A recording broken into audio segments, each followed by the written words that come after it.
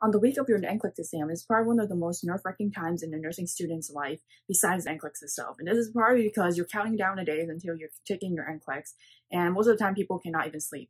I'll give you some tips as how you can maximize this time. And welcome back. This is Nursing Unveiled, where we uncover the tips and tricks to nursing success. Number one is do a last mock exam. You want to do this at least 3 days in advance so that you can have time to really remediate, study, and also look back on anything that you feel you need to. Now, the reason why I say 3 days in advance is because you are going to be taking the first half of your first day to take the test, and then the second half of the day to remediate, and of course the next day to remediate the rest. Therefore, you basically only have about a day worth of time to really drill through anything else. You're taking this last mock exam, you really want to create an environment similar to testing, because some of us have testing anxiety, and especially for NCLEX, those anxiety are going to kick in. So what I recommend you to do is not only time yourself, but also make sure that you set your belongings aside.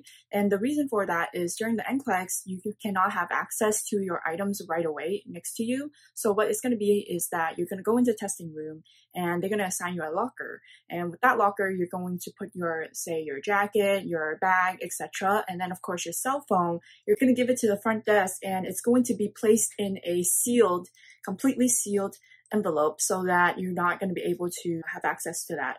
In addition, you want to make sure that your cell phone is turned off before you do your test, because if your phone goes off during the testing, then you're actually going to be prohibited from taking an NCLEX a second time. So you want to create a similar environment and turn that phone off. Number two is a very common mistake, and that is do not study new material during your last week of your exams.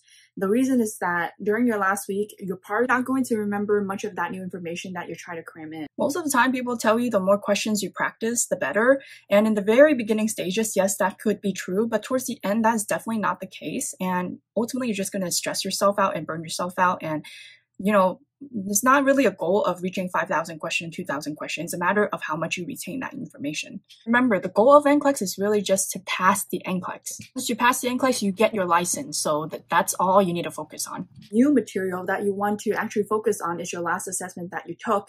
And this way, you are able to really summarize what you have studied. Gain detailed information on a topic to maximize your chance of getting those status correctly, or select all that apply, I should say. Because one of the worst feeling in these nursing exams is when you don't know whether a SATA option applies to a topic that you're quite familiar with. So you don't want to risk that chance. Tip number 3 that is going off of do not study new material is make sure you revisit high yield topics. And being is when we study so much information, it is similar to when we overstudy and therefore we forget similar topics.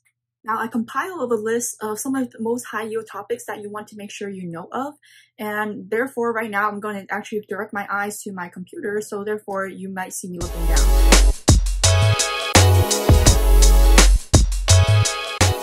So the first one is Addison versus Cushing. Make sure you know that. And next one is chronic kidney disease, cirrhosis, diuretics, ADH, sepsis, potassium, what the role of potassium is, and also what are the drugs related to potassiums. Next is emergency cardiac medication. Then we have precautions. For precautions, I think this one is probably going to be a big one because right now we're in a pandemic, and therefore you want to make sure you know how our droplets differs from airborne and how that is different from contact, and what are the PPEs that you need to dress up for each of these conditions. The next two I'm going to mention is a little bit glossed over. It is TB and what is considered positive measurements. There is a chart that lists whether you're in the vulnerable versus if you're not so vulnerable. So make sure you know those measurements that considers a positive TB test. Then we have warning signs of cancer. And this one we tend to gloss over just because we think we know the acronym, but sometimes we actually do not. So just make sure you look over that.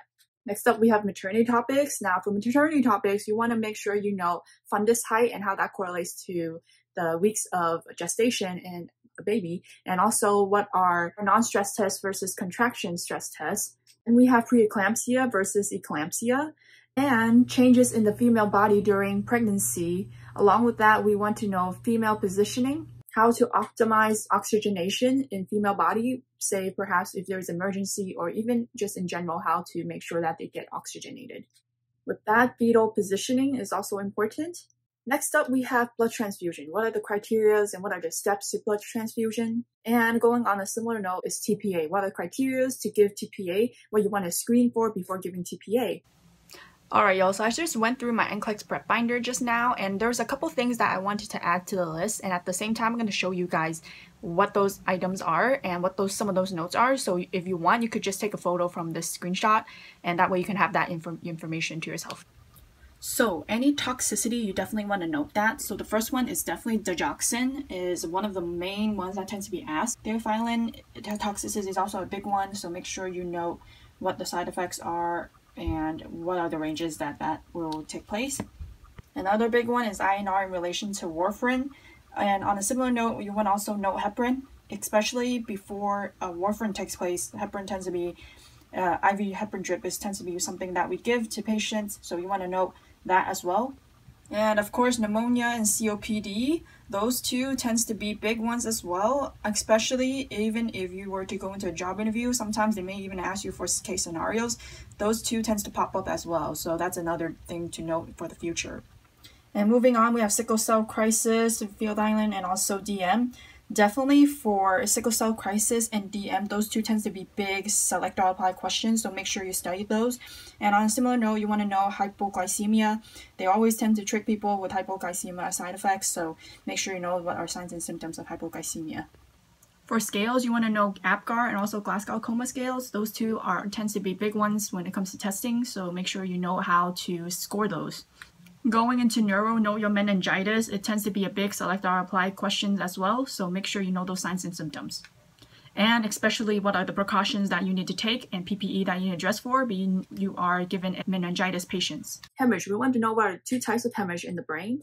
Then we also have maternity hemorrhage, right? When there are postpartum, what tends to happen and how should we try to take care of these patients. Next, we have lithium and malignant hypertension and just any of those adverse effects of psych medications. Then into peds, we definitely want to know developmental milestones. And the last one is insulin. For insulin, you want to know times and also restrictions. Like, for example, which one can be given in IV form or which one can be mixed, and what are the peak times with given a mixed insulin. Or this is if you have time, is revisit all your self-assessment tests and mock exams that you did. So if you have trouble deciding which source to use, I highly recommend this video up over here. It is Kaplan or UWorld. I tell you exactly which source you want to use, and that way you can really focus on just one source towards your last week. Most of the time, these are our high-yield topics, and of course, if you don't know what our high-yield topics are that you want to study for, this is also a great way to really maximize your time. Number 5 is know your normal ranges. What I suggest is looking at these values every day, and it could be just a couple minutes of skimming, or if you want to do something that is going to be more beneficial, is actually taking a piece of paper or whiteboard and just keep practicing writing those numbers out. And with that physical movement, it's better for you to memorize those values. Now, what I also did is I posted those values in front of my NCLEX prep binder, so that is right in front of me whenever I go to that study material. With that said, let me know if you guys want to see how I did my NCLEX prep binder. If you do, please leave a comment down below so I know what to do for my next video and also give you guys some inspiration as to how you could do one for yourself. Number 6 is reminding yourself that you do know this material. You've been drilling through this material months now. There is nothing new to it. By reminding yourself, you're able to keep yourself sane through this last week. Also, another important tip is you want to isolate yourself from your peers. This is because during that last week, it is also about the same time your other peers are going to take the NCLEX as well. So most of the time they're going to be having anxiety, they don't know what to do, and they're going to be talking to you, they're going to be telling you how many questions they're having and what percentile they're getting, and just a lot of distractors and anxiety causing factors that you do not want to surround yourself with. Number 7 is get a good night's sleep. Now I know this sounds cliche, but however, you'll be surprised as to how fast you can focus and answer the questions when you actually get a good night's sleep. So to give you an example, my school does Kaplan Predictor exam as our exiting exam, and therefore I remember the night before I slept a good night's sleep. The next morning I woke up, I was refreshed, I reviewed some labs, and then I had to go and commute to school for my test. Then once I took my exam, I was so laser sharp focused, I was able to drill through those questions immediately. I did not even have to feel like I have to focus in that test. My mind just clicked. I just knew where to direct those keywords to make sure I get those questions correctly without me even feel like I have to focus on that. At the same time, when I was taking that test, I felt like I was actually in the zone. So I did not take any breaks at all. And I was able to just go through that test from question 1 all the way down to question 100. I ended up being the first person to finish that exam in my group. until 15 minutes later, the next person finished their exam. And really just believe in yourself. What is meant to happen will happen. So if you have any other questions, comments, please leave a comment down below. I like to see what are your concerns, and I will make sure to reply to all your comments. I hope you like that, and as always, if you like this video, give it a thumbs up and make sure to subscribe and hit the notification bell. I have new videos every Monday, so make sure you come back and check it out. All right, until next time, bye.